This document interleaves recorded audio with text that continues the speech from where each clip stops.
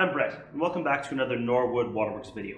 Today we're going to be talking about our CAD welding / thermo welding, which is used to attach your sacrificial anode to any of the metal that you may be putting into the ground. I'd like to start off with saying that always refer to your manufacturer guidelines for installation. That'll be the brochure that comes in every single one of your packages. This does not replace what that document says. Also refer to your local specifications to see what kind of anode and what you should be doing with your attaching. Let's get started with some of the items that you may need, including PPE and other useful tips. First, you want to have a pair of leather, good quality boots, as well as cotton clothing. Moving over to our table here, you want a pair of leather gauntlets. The gauntlets will help you protect your wrist. You wouldn't want to use a glove.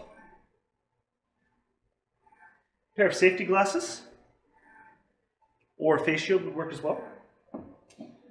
You're going to need a butane or a propane torch to heat up your crucible prior to putting in your shot, and that's going to be to remove any of the moisture out of the crucible, which could lower the quality of the weld. Over here, you have your actual CAD welder, or crucible, as many will call it. You have your shot that you're going to put into it, the cap, which comes with your set. Over here, a chisel may or may not be required to clear away the slag, a tool to clean out your crucible after you're done, a flint gun to spark the ignition, and you may require a handicap to cover the weld at the end. Anyways, next we're going to move over to actually doing the weld. Yeah, perfect. All right, now time for the weld. So we've pre-ground a spot on our fitting that we're going to be attaching the anode to.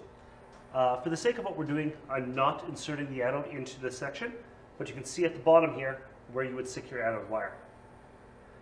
Also, for the sake of time, we've preheated our crucible. I'm taking the metal disc and I'm now dropping it into the crucible.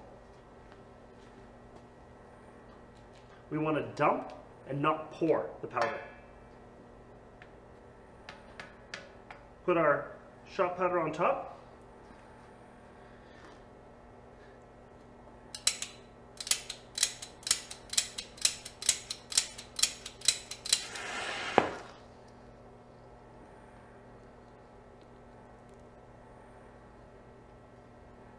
And you have your weld.